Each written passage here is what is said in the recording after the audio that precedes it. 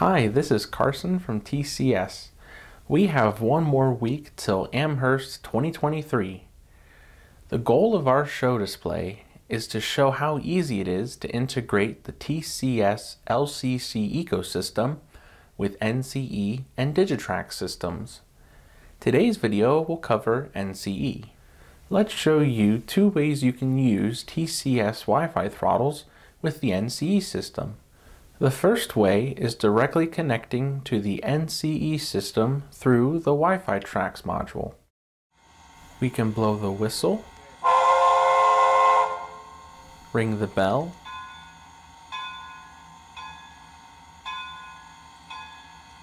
and notice the throttle speed changing.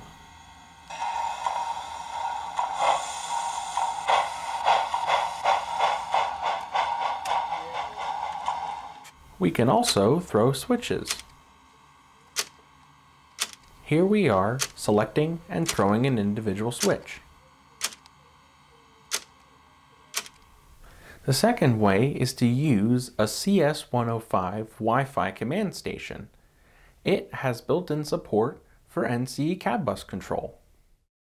Here is where you plug in the NCE cab bus into the CS105 command station.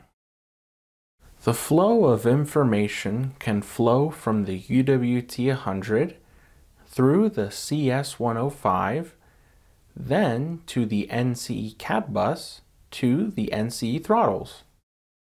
Information flows in the reverse direction as well. The DCC signal is connected from the CS105 through the booster adapter to the NCE command station/booster, which is in booster only mode.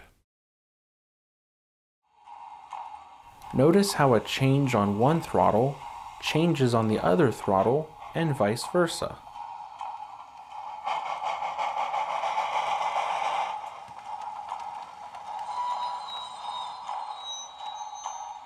With the NCE throttle, we can control an individual switch, but we cannot throw routes. With the UWT100, we can throw switches, and we can throw routes.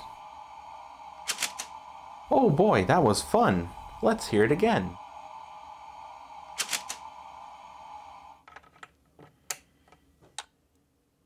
Here's the wired LT50 throttle, also in sync with the NCE system. Notice the two throttles in sync here.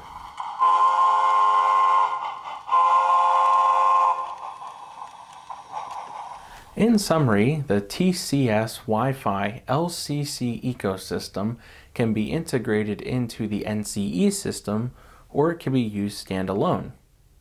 Tune in next week where we will show an overview of all three systems working simultaneously together, like we do here. Notice all three throttles are in sync.